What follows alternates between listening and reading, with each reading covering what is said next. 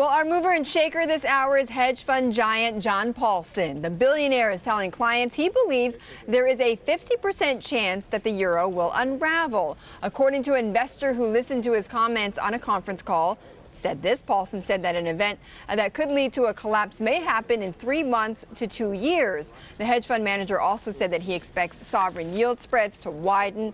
Paulson, trying to recoup losses after his Advantage Plus fund declined a record 51% last year after his bets on a U.S. economic recovery failed.